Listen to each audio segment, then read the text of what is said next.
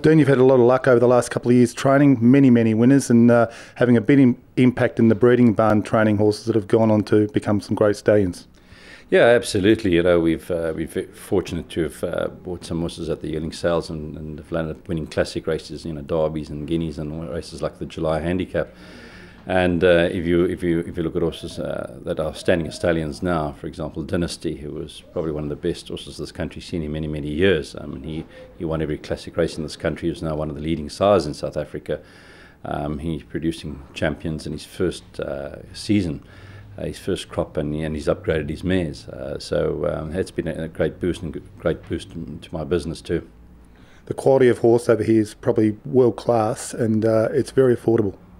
Very affordable, you know, with the current rate of exchange, and you come to South Africa, you're buying good quality horses that have proven themselves internationally. If you go and see what's happened in Dubai and also in the East, in Hong Kong and Singapore and even in America, you look at Michael de Kock's operation in Dubai, South African horses have performed very well because it's been a bit of a logistical nightmare getting them out of this country due to the African horse sickness, and hopefully that we can overcome it this year. You know, but they've really proven themselves overseas without a doubt. The Cape Sale look to be doing a great job putting together strong catalogues. What do you make of the quality? I've been farm the last couple of days having a look at the yearlings, and I've seen some very nice horses. There's less horses this year than last year's catalogue, but a lot of quality horses. And you know, it's sometimes a bit tricky for the breeders because the sale is pretty early, and I think the stud managers and stud masters will get to grips with it in the near future, because the sale is in January, so some of your late foals becomes a little tricky, you know, selling them in January. But I must say that the horses that I've seen at the sale, some lovely pedigree, some true good quality horses, and yeah, I'm quite excited about the sale. For an international buyer potentially looking at investing over here, what would you say to them? I would say yes. It's the place to come have a look. Once again, the current rate of exchange it suits the overseas buyer. If you're coming over the dollar, the pound, or the Australian dollar, wherever you're coming from, it's a good buying ground, and our track record is there.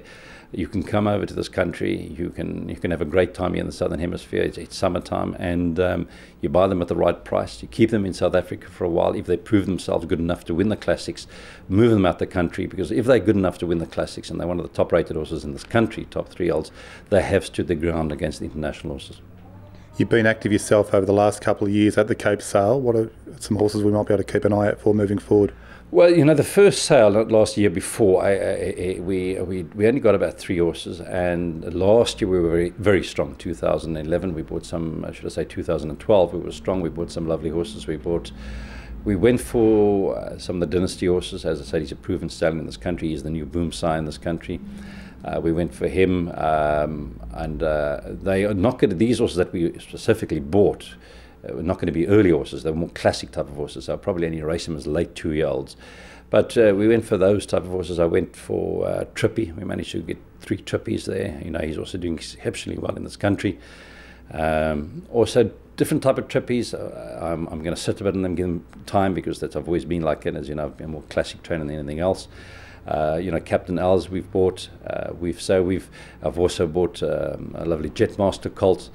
Basically, my strategy is, and working with my bloodstock agent Jean Malava form bloodstock, is that our rule is we've tried to stick to proven sires. And if you are investing people's money, you've got to go for stallions that have made the mark. And if you're going, sometimes we would also go for, it depends on the budget, on the client and what he wants to buy. Then you would obviously go the stallions in the middle of the road. It doesn't mean they can't throw a good horse, but when you're spending good money, you have to go for proven stallions. A lot of new season freshman sires on the scene this year. Is there one who's taken your eye? Well, at this stage, no. You know, new season sires, you know, I would be looking with keen interest. And I've always had the strategy is that if they're new stallions, I'd rather go the following year and pay extra premium once they've proven themselves.